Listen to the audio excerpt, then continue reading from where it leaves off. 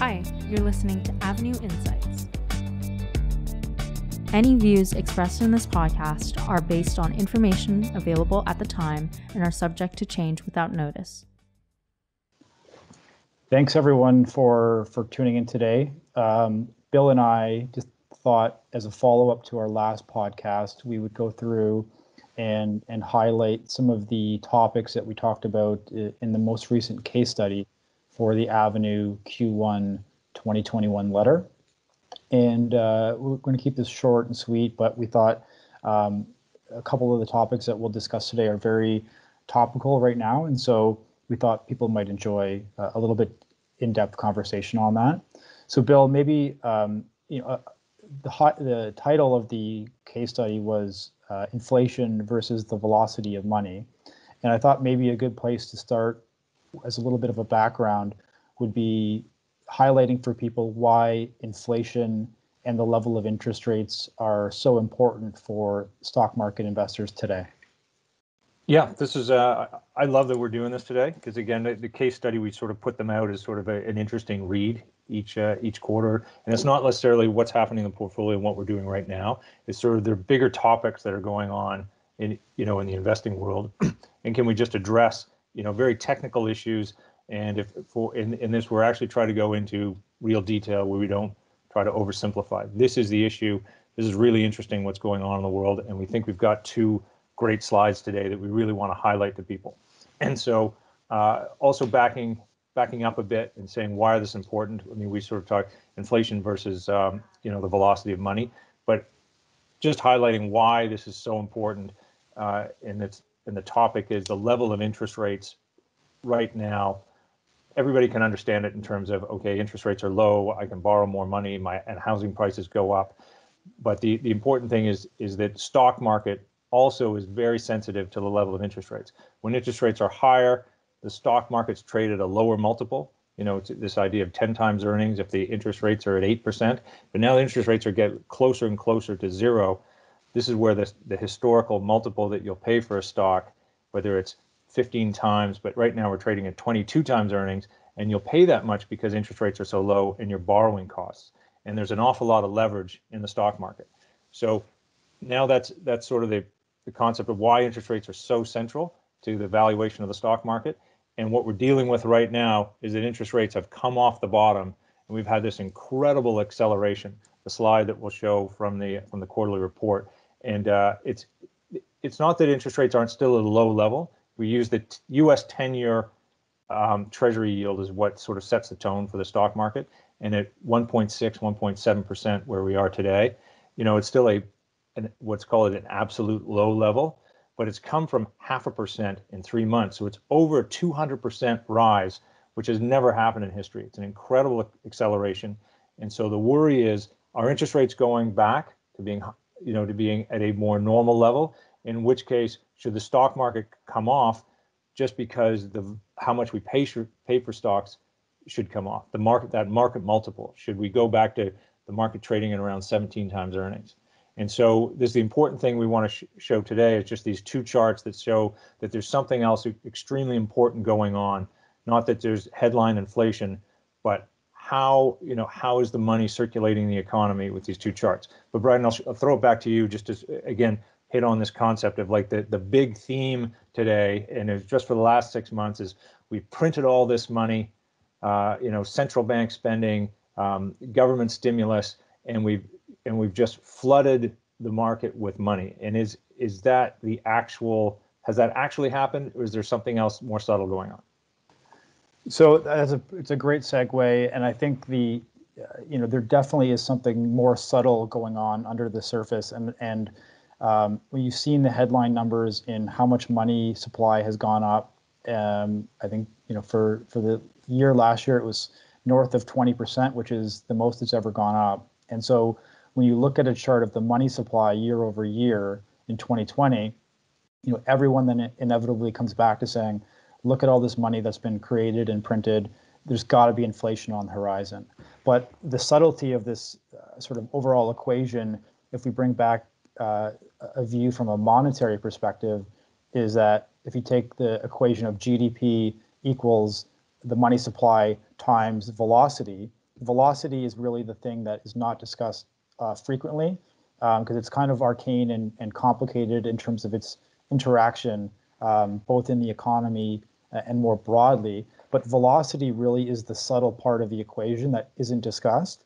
And so if you look at a chart of the velocity of money, it's actually collapsed to record low levels in the last 100 years. And so what that means is, even though governments and central banks have created all this money, with money supply being as high as it is, at the same time, all of that money that's been created is not circulating through the economy. And we can go into a little bit why that's happening. A significant reason is if you look at the overall levels of debt, when you get to these levels, it's much more harder for banks then to lend out additional money and to create credit growth from a traditional bank lending perspective, because the investment or the lending environment is less conducive to loan growth. And so if the banks aren't lending out money, that's going to be a reason why velocity is not increasing.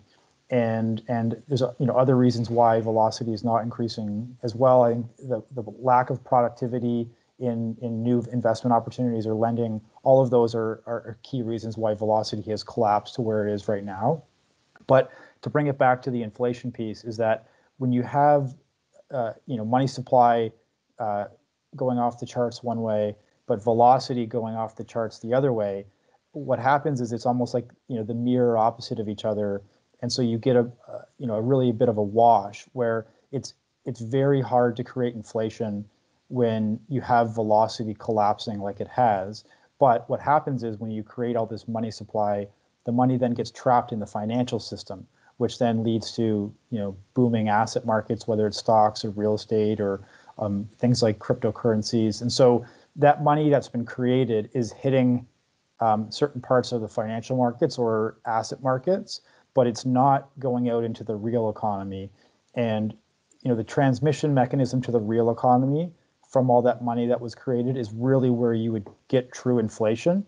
But because the velocity is collapsing like it has, that money is not leaving the system into the real economy. And so it's going to be very hard to get sustainably higher inflation in the real economy when you have velocity and the over indebtedness that we have, because that transition mechanism is broken. So maybe if I would throw it back to you, do you want to maybe get into that concept of all this money that's been created is now getting trapped in the financial system? And I think, the break apart the difference between asset inflation and, your traditional consumer price inflation, because I think, people sometimes get those two confused. Right. Yeah, I think that's the key point that we want to go with here, because it actually looks like there's going to be inflation, that traditional CPI, consumer price inflation, this year. We're not saying it's not there, where it's been running about 1.5% in North America. Canada and the U.S. really sort of mimic each other, but we might get a headline number of 3% this year. So before I touch on that, though, it was really just to highlight, and we were going to put up those slides. It's extraordinary to see these two slides together, which is, one is that how much the money supply has gone up, and that reciprocal, that the velocity of money has gone down equal to that. But we're caught in this one point in time, which makes it so complicated right now, which is inflation going to go up? And absolutely, right now, inflation is going up. But so far, it seems like it's because we have supply disruptions. We can't get goods to the people that want to use them. And two things, just in the commodity space, whether we're looking at copper or lumber, there's just tightness in the supply. There's people want to get back to work, and you can't get the supply to the people that want to use it. And now technically it goes through the numbers as inflationary, and we're going to have supply disruption inflation short term. But the much, much bigger picture, which is so much more important, is this velocity of money. Is that the money has gone into the banks, but they're not lending it, because there's really technically, and this is a whole discussion itself, but there's nobody to lend it to. And if that's the case, you can't get the whole economy humming in an inflationary, wage-driven inflation. And so, and just to conclude on that, why this is so important is that our overall conclusions is that once we come through this short-term, what we'd say, recovery in inflation, we should go back to a world where interest rates are still low, They might not be super low as they were a year ago, but we'll still be in this band of very low inflation, in which case that sets the tone for the bond market.